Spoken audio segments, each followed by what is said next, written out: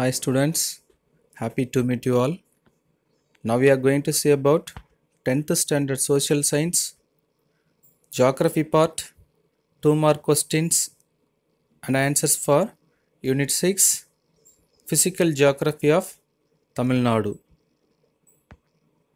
First question, state the boundaries of Tamil Nadu. Tamil Nadu look as like a triangular shape. It has 5 boundaries are given here. 1.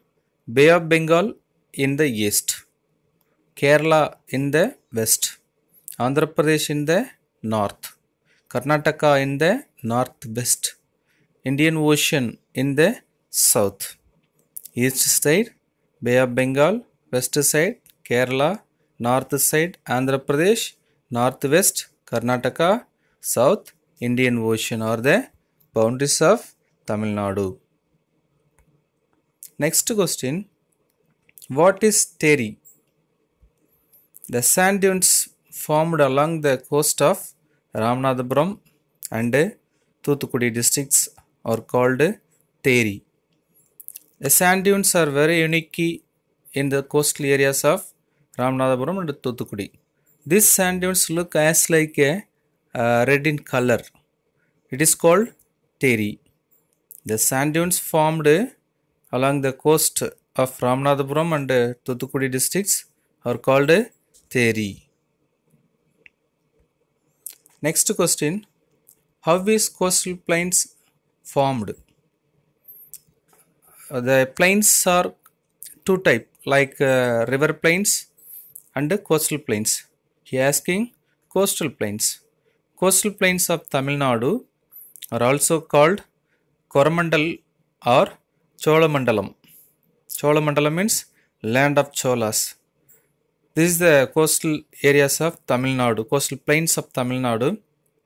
India has two coastal plains, like west coastal plains and east coastal plains. Tamil Nadu have east coastal plains. East coastal plains are called two type. In the northern part of east coastal plains are called northern Sargar. Southern part of east coastal plains are called Coromandel or Cholamandalam, the land of Chola. It is called coastal plains of Tamil Nadu. It is extends from Chennai to Kanyakumari. Extends from Chennai to Kanyakumari are called Coromandel coast. Then it's formed by the rivers that flow towards east drain in the Bay of Bengal. Most of the South Indian rivers it's originated in the west and flows and join in the Bay of Bengal. In Tamil Nadu river also join in Bay of Bengal like Palaru, Tenpennai, Kaveri, Vaigai, like that. So the rivers formed the east coastal plains, especially coastal plains of Tamil Nadu. Coastal plains of Tamil Nadu are called Coromandel or Cholamandalam, the land of Cholas. It is extends from Chennai to Kanyakumari. It's formed by the rivers that flow towards east drain in the Bay of Bengal. Next question, name the major islands of Tamil Nadu. Islands, it's a land surrounded all side by water, which land is called as islands. So India has two island groups like Andaman Nicobar island groups and Lakshadweep island groups. It has only two island groups, but Tamil Nadu have so many small island groups. They are Pamban Islands. Second, Hare Islands. It's in Tamil, Muyal Thivu. Then Kurusadai Islands. Next, Nallathanni Thivu. Next, Pullivasal Islands. Next, Srirangam Islands. Next, Upputhanni Thivu. Next, Island Grounds. This is called in Tamil Thivu Tidal. Next, Kattupalli Islands. Next, Kuvipil Islands. Next, Vivekananda Rock Memorial Islands. These are called island groups of Tamil Nadu. Pamban, Hare, Kurusadai, Nallathannithivu, Pullivasal, Srirangam, Upputannithivu, Island Grounds, Kattupalli Islands, Kuipil Islands, Vivekananda Rock Memorial. Next question. Name the tributaries of rivers Tamirabarani. The river Tamirabarani flows in Tirunelveli districts. It has many tributaries like Karayar, Servalar, Manimuttar, Gadanadi, Pachayar, Chittar, Ramanadi. These are called the tributaries of Tamirabarani. 1. Karayar, next Servalar, next Manimuttar, next Gadanadi, next Pachayar, next Chittar, next Ramanadi.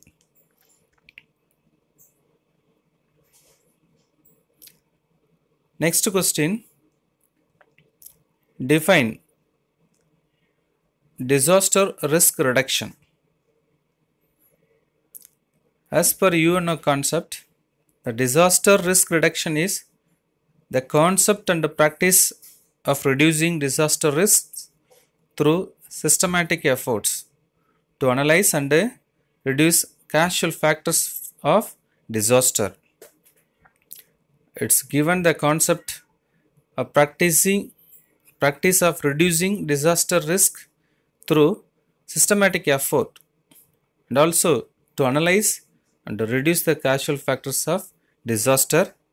Next, this includes reducing exposure to hazard, lessening the vulnerability of people and property, wise management of land and environment, and improving preparedness and early warning for adverse events.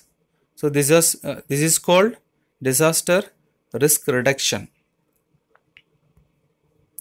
Next one, during cyclone, how does the meteorological department warn the fishermen? During cyclone, in Tamil Nadu occur end of the November and December months occurring cyclones. That time, the meteorological department warns the fishermen through mobile phone, radio, TV, and newspapers not to go into the sea. Often we are heard in news, TV news during the rainy season due to heavy rain and the cyclones, the fishermen do not go into the sea. Like that we are heard some news in TV as well as newspaper, radio, etc. Then they also warns the fishermen to keep boats and rafts tied up safety and have a radio to get the information about the situation.